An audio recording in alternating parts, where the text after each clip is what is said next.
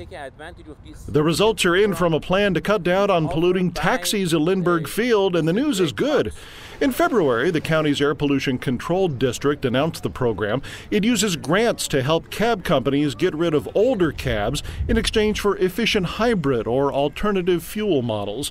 The numbers show fuel use dropped the equivalent of 52,000 gallons a year, with emissions cut 865 tons. We were able to underwrite up to $4,000 on the purchase of these alternative fuel vehicles. So clearly there was an incentive to get rid of their older taxi cabs and go to cleaner vehicles.